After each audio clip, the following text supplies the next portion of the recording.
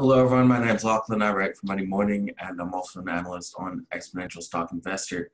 Now today I'm going to talk a bit about the Google antitrust lawsuit, look at the Google chart, and also look at the XJO and the SPX. So that's the ASX 200 and the S&P 500. So the article I've got up here is a Reuters article.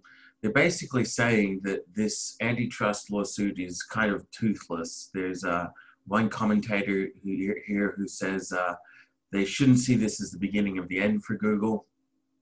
And I'd be tempted to agree. You might read this headline, major antitrust lawsuit. You might think back to the Microsoft antitrust lawsuit. But Google actually didn't even sell off on the day. So you can see a green bar at the end there on the day this news came out. And it's been sort of brewing for a long time, this story, but it's finally hit the headlines properly now. And, I wouldn't be surprised to see Google continue on its run, at least in the short term. Now, the US presidential election is coming up. So I'll pull up the S&P 500.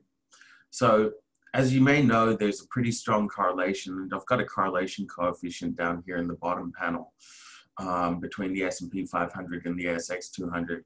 And they're generally pretty strongly correlated, which basically means that, as you may be familiar with, when the S&P 500 goes up, then the ASX 200 goes up the next day. Now, this doesn't always happen, but it's sort of a long-term pattern that's been emerging.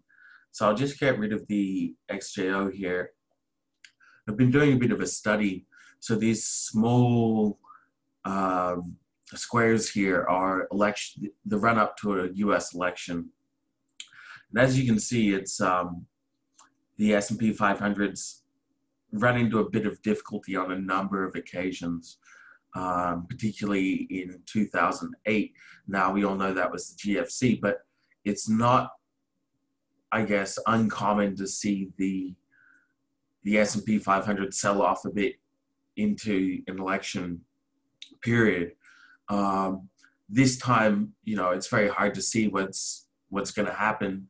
But if you zoom in on the last, I guess, couple weeks, couple months, sold off a little bit, but it's continued to push higher. So I guess the point I'm trying to make is that volatility is common around election periods, and I think you might be caught off guard by a sort of post-election Biden rally. Now, Biden he has said he's going to increase the corporate tax rate, but then also he's quite geared towards more stimulus. So the market doesn't quite know how to read it, I think, and we'll see how that plays out, and I guess how that influences the ASX 200 in the coming weeks. So that's all I've got for you today. I hope you have a safe week, and I hope you enjoy the video.